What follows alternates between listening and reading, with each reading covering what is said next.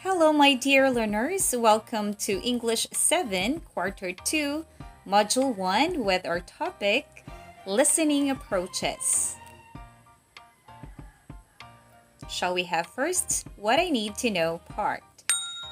Listening comprehension is one of the basic skills to be developed to understand, retell, and discuss what is heard.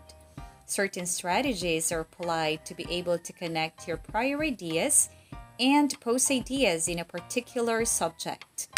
You must know how to listen carefully. Why? Because it helps you weigh points well and give relevant response. It is also a great way to develop one's critical thinking skills as your mind is trained to dig deeper information. As the saying goes, the world is giving you answers each day. Just learn how to listen. So in this module, I'll be giving you a guide on how to answer the different activities. Just be ready to listen and to learn. You are also expected to use different listening strategies based on purpose, familiarity with the topic, and levels of difficulty of simple, informative, and short narrative texts. Let us have the first activity, the What's In activity. Directions: connect the word with the picture it suggests at the opposite side. Write only the letter which corresponds to the answer on the space provided. What you're going to do is to look closely on the pictures, and then you have to write the letter on the blank to what these words suggest. For example, number 1, alcohol. What is your answer? The correct answer is a letter. You got it right. The answer is a letter J. Number 2, mask. The answer is, that's correct. The answer is letter C. Number 3, cough. What's your answer? Very good. It's letter B. What about number 4? Food bath. The answer is, where the picture is a letter, that is right. It's a letter E. And number 5, sanitizer. The answer is a letter, that is correct. It's letter F. So I do believe you can make it with number 6 to number 10. Let us proceed to letter B. Instructions: listen attentively as someone reads the statements for you. Write yes if you agree and no if you disagree. Write your answer on the space provided. What you're going to do here is to really get the correct statements from number 1 to number 5, then answer yes or no by thinking properly on what should be done with COVID-19. Number 1, fever. Dry cough and tiredness are the most common symptoms of COVID-19. What should be the answer? The correct answer is, very good, it's yes. Fever, dry cough, and tiredness are really the most common symptoms of COVID-19. Number 2, most infected people develop mild to moderate illness and recover without hospitalization. What's the answer? The correct answer should be, that's right, it should be no. Most infected people who develop mild to moderate illness should recover through hospitalization. Number 3, difficulty in breathing is not a serious symptom of COVID-19. What's your answer? You got it right. The answer should be no. Why? Because difficulty in breathing is really a serious symptom of COVID-19. So please do number 4 and number 5. You can make it.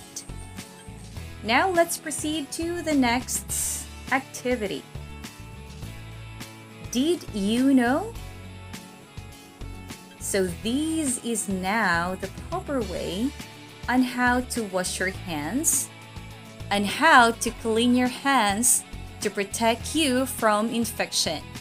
So it says here, proper hand washing takes about a few seconds, like singing happy birthday twice using the images below. So shall I sing it for you?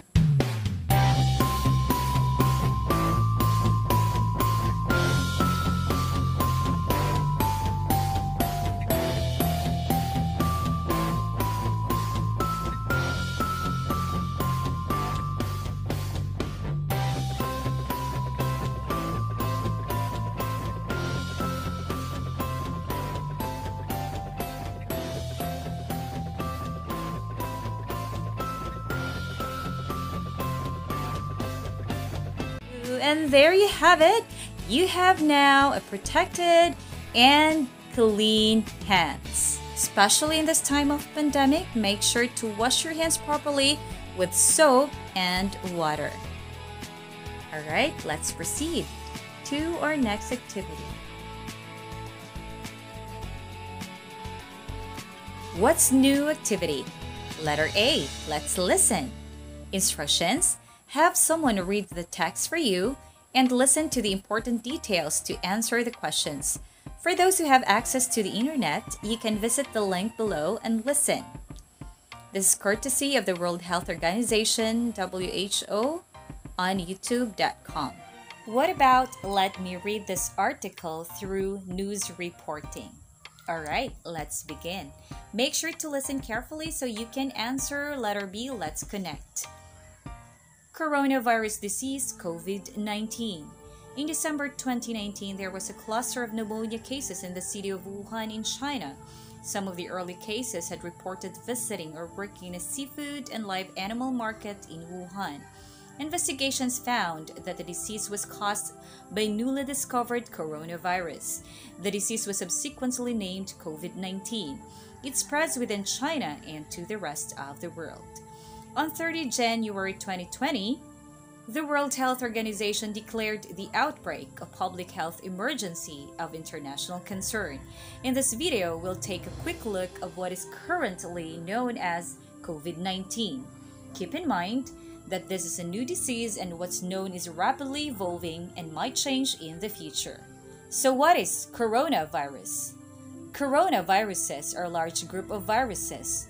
They consist of a core of genetic material surrounded by a lipid envelope with protein spikes. This gives it the appearance of a crown. Crown in Latin is called corona, and that's how these viruses get their name. There are different types of coronaviruses that cause illness in animals and humans. In humans, coronaviruses can cause respiratory infection ranging from the common cold to more severe diseases. These include the severe acute respiratory syndrome, coronavirus first identified in China in 2003, the Middle East respiratory syndrome coronavirus that was first identified in Saudi Arabia in 2012, and SARS-CoV-2, the name of the virus that causes COVID-19 that was first reported in December 2019. Where did this new virus come from? It's known that coronaviruses circulate in a range of animals. Sometimes these viruses can make the jump from animals to humans, and this is called the spillover and could be due to a range of factors, such as mutations of the virus or increased contacts between humans and animals. For example, MERS-CoV is known to be transmitted from camels and SARS-CoV from civet cat. The animal reservoir of the new coronavirus is not known yet. How does the disease spread? The disease can spread from person to person through droplets. When an infected person releases those droplets through coughing, talking, or sneezing, for example, when close to another person. It can also spread when infected droplets land on objects and when another person touches them and then touches their eyes, nose, or mouth.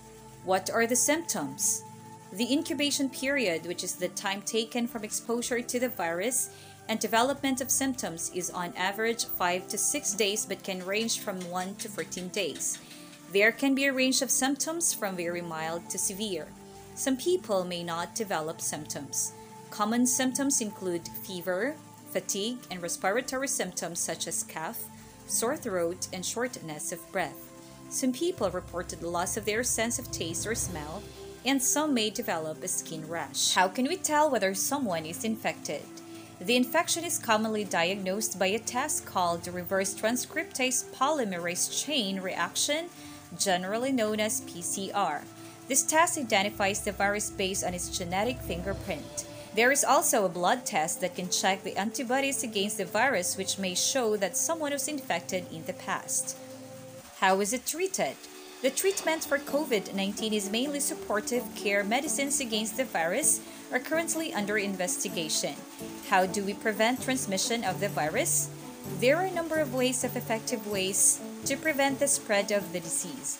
This includes covering your mouth and nose when coughing or sneezing with a flexed elbow or tissue and throwing the tissue in a closed bin immediately after use. Wash hands regularly with soap and water or an alcohol-based hand rub, maintaining at least 1 meter distance from people, and the appropriate use of masks and personal protective equipment, especially in health settings. It's important to stay at home if you're feeling unwell and to call a hotline or your medical professional. But if you have a fever, cough, or difficulty breathing, seek medical care early and share your travel history or contact with someone unwell with a healthcare provider. In some areas, governments have implemented specific physical and social distancing measures to prevent the spread of the outbreak. It's important to follow their advice. Vaccines to prevent COVID-19 are currently under development, and scientists around the world are working hard to make this happen. That's a quick look at this emerging infectious disease. To answer Activity B, let's connect. We have the directions. Supply data to each question in the graph. Write your answer on the space provided. And where would you get your answer? You can get your answer from the article that we have just read. You may get your answer from this paragraph with the question, what is COVID-19?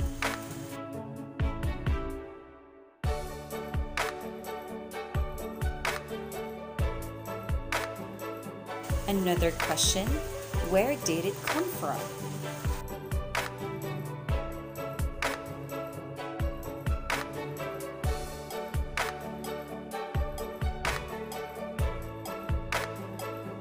Examine this paragraph for the question, how is it transmitted?